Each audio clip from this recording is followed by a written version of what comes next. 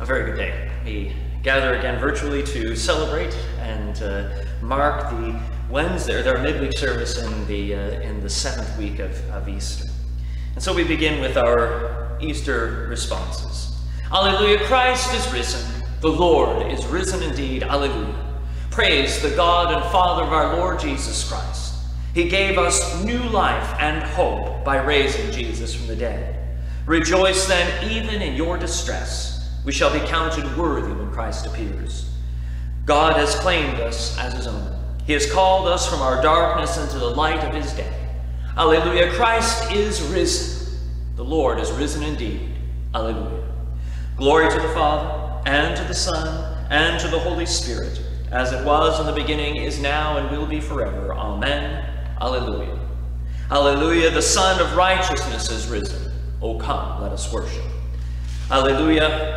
Christ, our Passover, has been sacrificed for us. Therefore, let us keep the feast, not with the old leaven, the leaven of malice and evil, but with the unleavened bread of sincerity and truth. Alleluia. Christ, being raised from the dead, will never die again. Death no longer has dominion over him. The death he died to sin once for all. But the life he lives to God. So also consider yourselves dead to sin and alive to God in Jesus Christ our Lord. Alleluia. Christ has been raised from the dead, the first fruits of those who have fallen asleep. For since by a man came death, by a man has come also the resurrection of the dead. For as in Adam all die, so also in Christ shall all be made alive. Alleluia. Alleluia, the Son of righteousness is risen. O come, let us worship.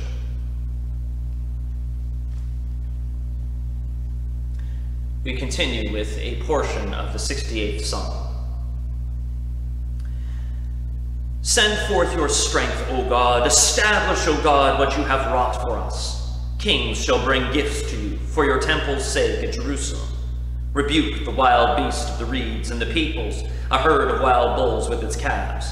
Trample down those who lust after silver. Scatter the peoples that delight in war. Let tribute be brought out of Egypt. Let Ethiopia stretch out her hands to God. Sing to God, O kingdoms of the earth. Sing praises to the Lord. He rides in the heavens, the ancient heavens. He sends forth his voice, his mighty voice. Ascribe power to God. His majesty is over Israel. His strength is in the skies. How wonderful is God in his holy places. The God of Israel giving strength and power to his people. Blessed be God. Glory to the Father, and to the Son, and to the Holy Spirit, as it was in the beginning, is now, and will be forever. Amen.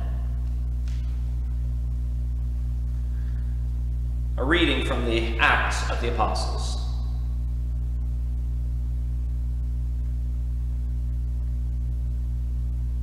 Keep watch over yourselves, and over all the flock of which the Holy Spirit has made you overseers, to shepherd the church of God that he obtained with the blood of his own Son. I know that after I have gone, savage wolves will come in among you, not sparing the flock. Some, even from your own group, will come distorting the truth, in order to entice the disciples to follow them. Therefore be alert, remembering that for 3 years I did not cease night or day to warn everyone with tears. And now I commend you to God and to the message of God's grace, a message that is able to build you up and to give you the inheritance among all who are sanctified. I coveted no one's silver or gold or clothing. You know for yourselves that I worked with my own hands to support myself and my companions. In all this I have given you an example, that by such work we must support the weak, remembering the words of the Lord Jesus, for he himself said, "It is more blessed to give than to receive." When he had finished speaking, he knelt down with them all and prayed. There was much weeping among them. They embraced Paul and kissed him, grieving especially because of what he had said, and that they would not see him again. Then they brought him to the ship. The word of the Lord. Thanks be to God.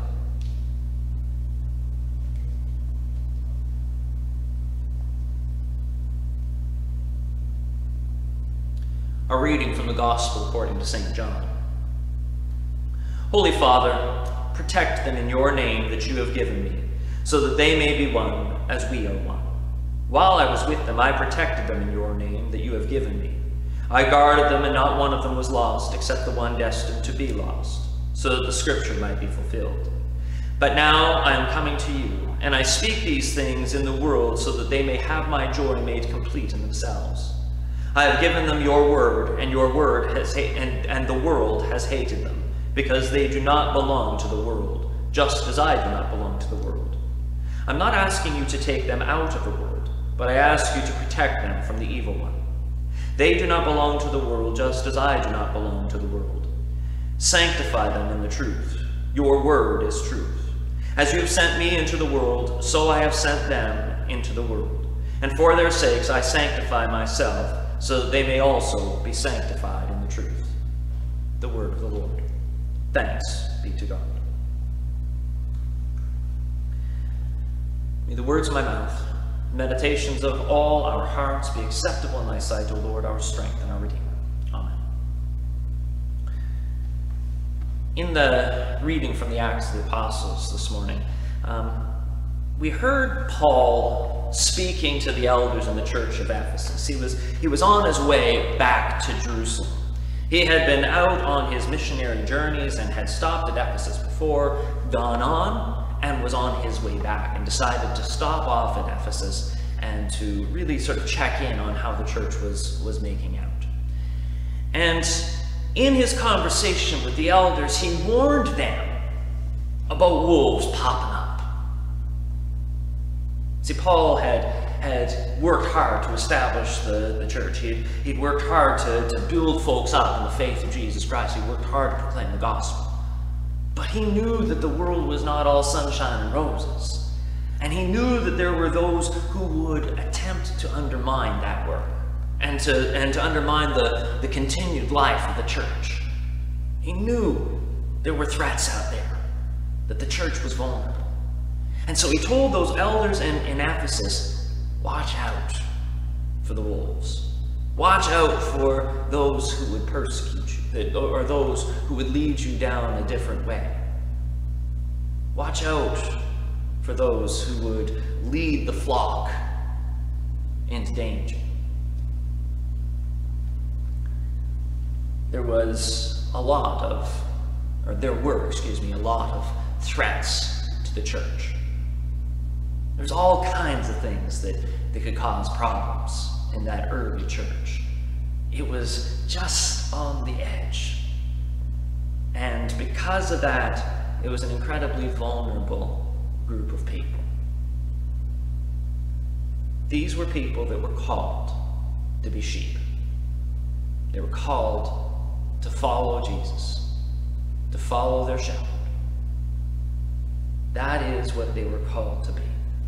So Paul said to them, watch out for the wolves, because they will do what they can to stop that, to stop those folks from following Jesus Christ.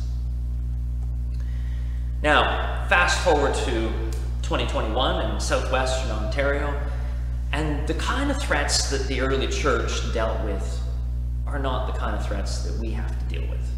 The threats of the early church were threats from the outside, really, and occasionally from someone who got off on the wrong way within. In our world, we don't really deal with external wolves. In our world, we don't really deal with external threats. The threat we face in the life of the church is actually becoming wolves ourselves. It's transforming ourselves from sheep that follow their good shepherd into wolves that don't follow. Wolves that fight and push and push back and all the rest. And this is something that I've seen again and again and again. And where I have seen it is when people in the church feel threatened or feel vulnerable. And the temptation is to get rid of the threat or get rid of the vulnerability. The temptation is to transform into a wolf and fight back. Eliminate the threat. Get rid of it. And I've seen this crop up in a number of contexts. I've seen it crop up amongst a majority within the church who feel that they don't need to make room, make space, make allowances, make opportunities for others to be part of the life of the church. I've seen it happen when we have embarked on efforts to make sure that our Indigenous brothers and sisters can participate fully, or people from other ethnic backgrounds throughout the world are enabled to participate and be part of the life of the church. I've seen people react badly to that. Say, why do we need to bother? Why can't they just accommodate the way we do things? Why can't they do whatever? I've seen it happen with respect to women. When we have, as a church, made effort, or made changes, made room for women to fully engage in the ministry that God's called them to, and fully use all their God-given gifts and talents. I've seen especially men push back against that, saying it ain't right, it's not the way it should be. I've also seen women do it in the context of saying, I don't think I really want to have someone in a leadership position that's a woman. I've seen it in relation to homosexuality. When the church has made room for folks of different genders, different sexualities, when the church has attempted to incorporate and love those folks and allow them to participate fully in the life of the church, there has been and there still is a great deal of pushback. And it doesn't generally come down to fists and physical violence. What it generally comes down to is complaints, whining, weeping and gnashing of teeth, if you will. Or it comes down to just passive-aggressive resistance. At the end of the day, as Christians, we are called to be sheep, not wolves. We're called not to fight it out, but to follow Jesus Christ, to follow Christ's teaching and love and all the rest. But we feel like that might fall apart. We feel like those threats may remove something from us, or take something away from us, or make us vulnerable, or knock us off. And so we worry. And that's when we get tempted to become a wolf, to fight back, to push back, to stop whatever it is that's making us feel out of sorts. But that's not what we're called to be. And that's not what Paul was calling those Ephesians to be either. He was calling them to stay faithful, to stay the path, to follow Jesus Christ. And the reason that they could do that, even though there were all those wolves out there trying to get them, the reason that they could stay faithful and just keep following was because the wolves weren't the only thing out there. With them, they had the Good Shepherd. With them, they had Jesus Christ. With them, they had the one who had died and risen and ascended. Jesus was with them. Jesus, the Good Shepherd, was with them. And Jesus could protect them from any wolf. They had nothing to worry about because Jesus was their Good Shepherd. They were not a flock all alone in the wilderness surrounded by wolves. They were a flock with a Good Shepherd that would defend them, and protect them, and care for them, and love them, and support them, and enable them to live. That shepherd would give up his life for his sheep.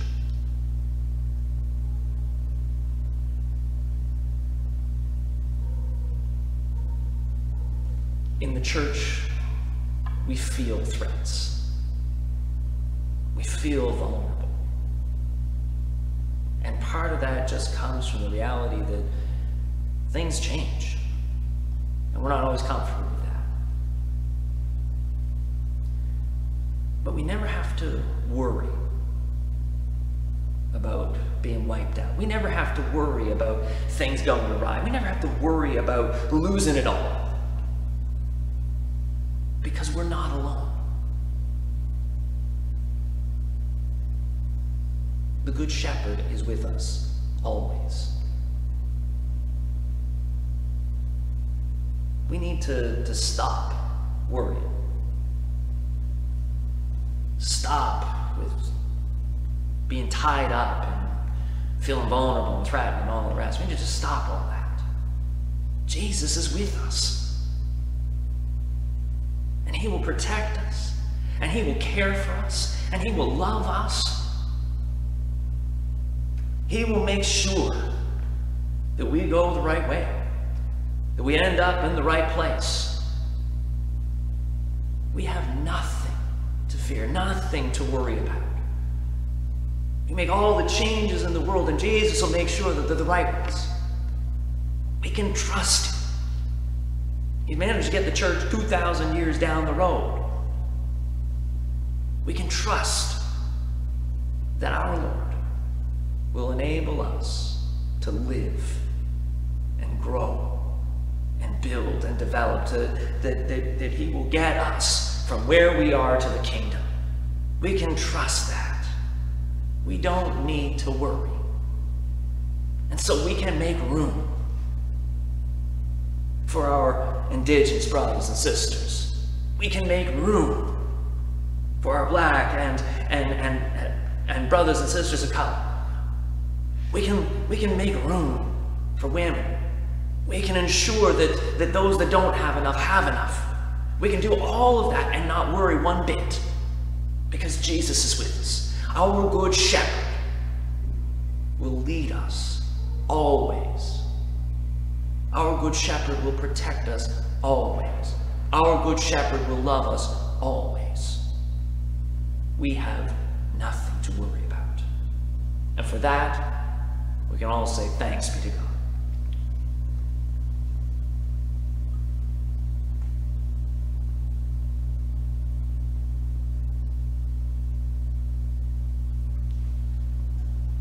Hear, O Israel, the Lord our God, the Lord is one. Love the Lord your God with all your heart, with all your soul, with all your mind, and with all your strength. This is the first and the great commandment, and the second is like it. Love your neighbor as yourself. There is no commandment greater than these. Let us pray. Let us pray for the church.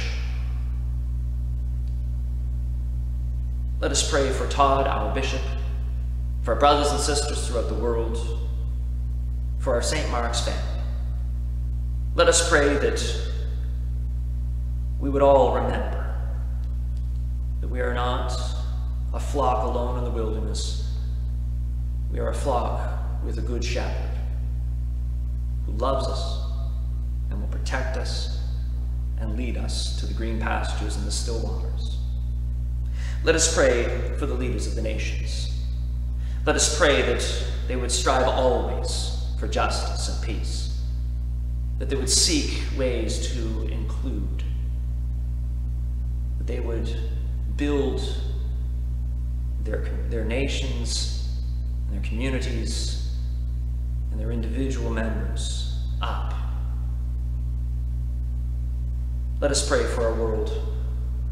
Let's pray for an end to war and violence, hatred and discrimination, bigotry.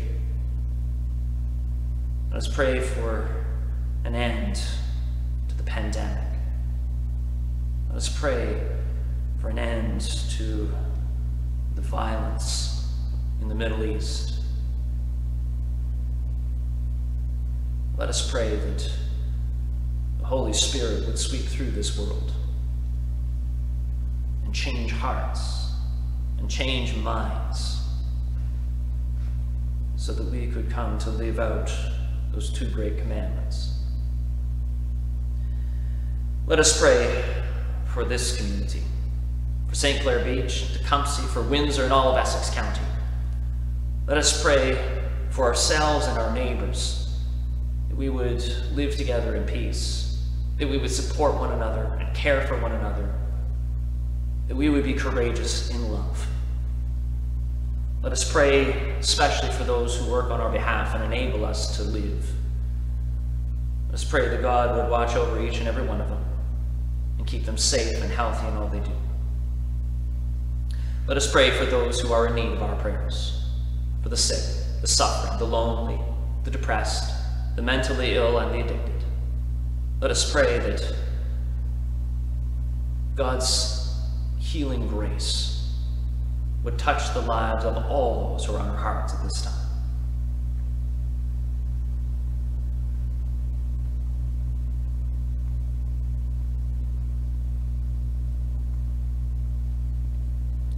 Let us pray for those who have died. And let us pray for those who mourn. Let us pray that the good news of the resurrection, the good news of our Good Shepherd,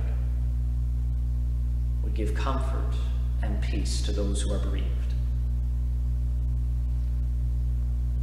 Finally, let us pray for ourselves.